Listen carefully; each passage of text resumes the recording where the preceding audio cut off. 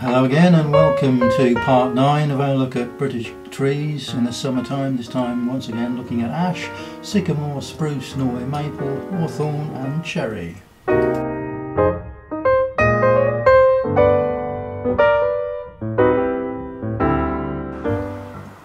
So we left ash in the spring with those funny looking flowers and then these soft pinnate leaves, sort of 10, 12, 13 leaflets on a single stem constituting one leaf, and then the flowers then turn into these seeds,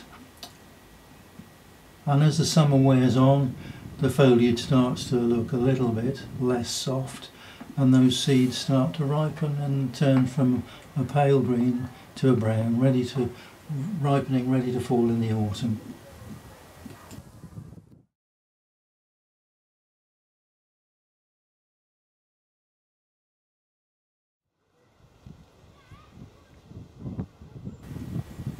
Again, with the sycamore, we left it in the spring, having come into leaf first and then the flowers came. Fair bit of seed produced, I bought a lot of it, but these ripen through the summer to form brown seeds which it'll release in the autumn. But at the point of identification, the leaf stem on a sycamore is red. Look at it on a Norway maple, you'll find it's green.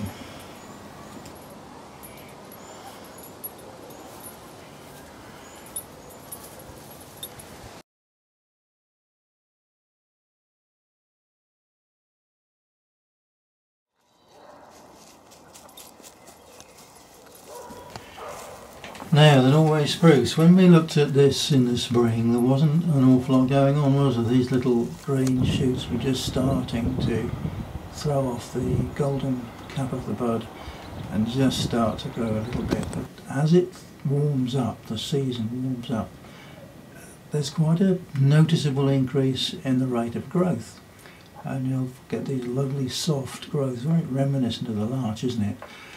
Soft green growths forming this season's twigs.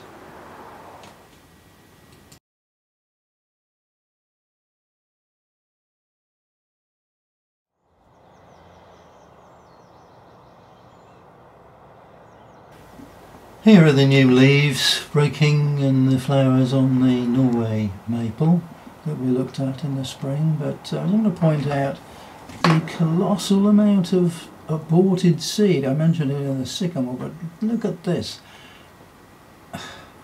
Unbelievable. You wonder why it bothers at all. It seems to shed, I don't know, 80% of its seed. Only able to support a certain amount, so it goes mad and produces all that lot. And here in the crown of the tree is where those which remain ripen away until the autumn, when they will be released to the wind.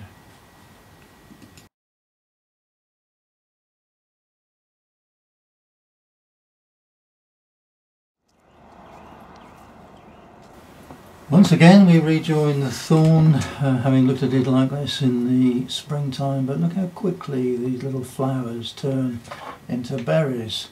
That little ovary swelling and swelling and swelling through the early part of the summer, so that by the time you get into July you're already starting to see red ripening berries.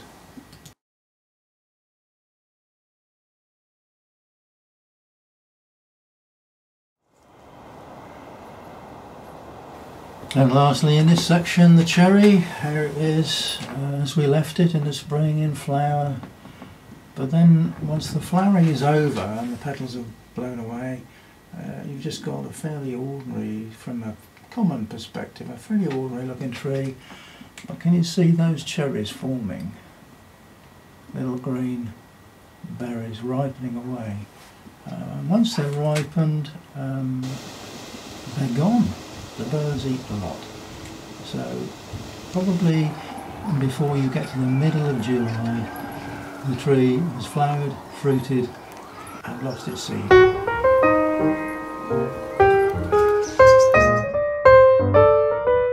If you require any information about the work that we do at Priestgate Garden Specialists in Lawn Care, please go to www.priestgate.co.uk.